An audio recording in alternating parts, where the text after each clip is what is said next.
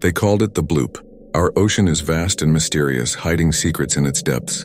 In the summer of 1997, NOAA scientists detected something strange, a sound so loud it was picked up from thousands of miles apart. Dr. Hughes, an oceanographer, listened closely. No known animal could make a sound this powerful, she muttered. Theories spread. Was it an undiscovered sea creature, a relic from the deep, or something more sinister? The sound had a unique pattern, rising and fading in a way that resembled an organic call. But for a creature to produce such a noise, it would have to be larger than even the biggest blue whale. Some speculated it was evidence of a massive, unknown leviathan lurking in the abyss. Scientists later proposed it was an icequake, the sound of massive icebergs cracking apart.